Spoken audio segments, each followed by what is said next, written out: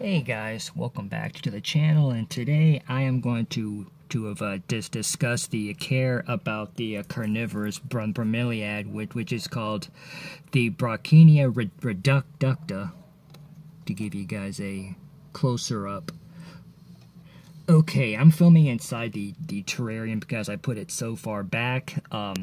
I've had this carnivorous bromeliad now for several months, and I've discovered that this bromeliad is actually pretty easy to grow if you keep things consider some things in mind. Is that these guys are from South America. They come from the Tepuis mountains, and they share the same range as the Helianthera, which is the South American pitcher plant.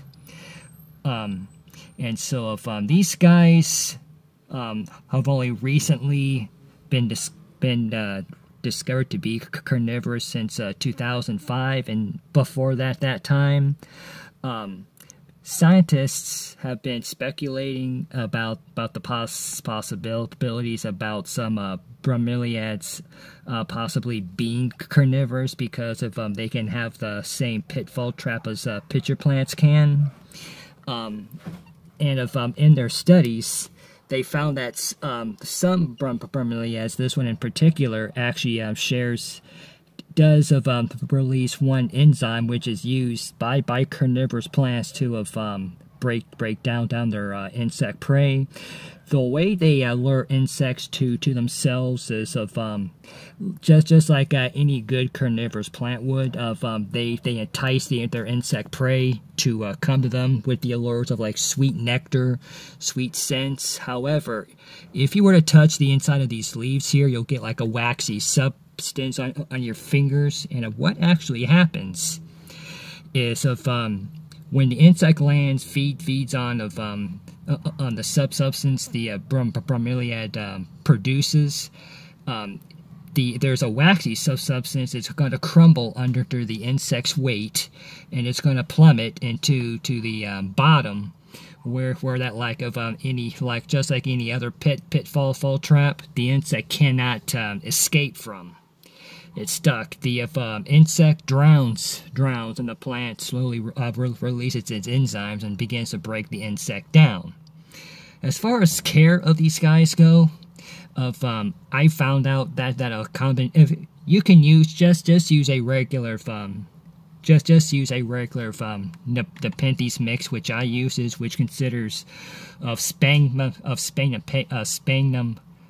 long fibered sphagnum moss, perlite, and orchid bark works really well.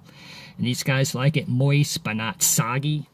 But these guys do come from a rain desert like the Helianthera does. The Brocchinia reducta is one of three carnivorous bromeliads.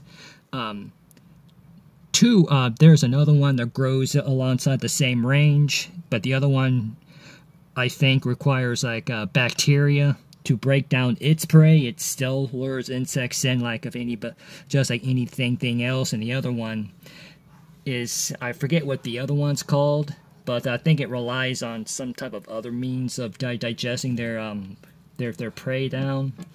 I'm just focusing mainly on this one here because I currently have it in my collection. And just like any other bromeliad, besides it being carnivorous, is that once it gets big enough, it will produce pups, which are baby plants along the sides of the mother plant, and over time the mother plant will die and the pups will take her place.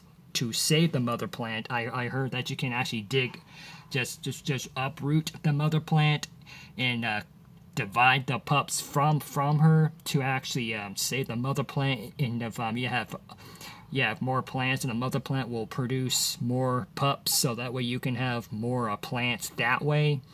And you also might want to just top water this one here, because of it's still a bromeliad, carnivorous or not.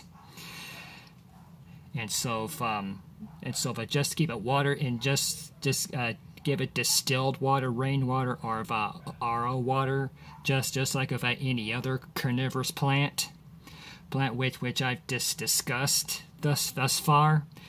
And so if that should have covered the carnivorous bromeliad. And if you have any questions or comments or concerns, just drop a comment, give me a like, and consider subscribing.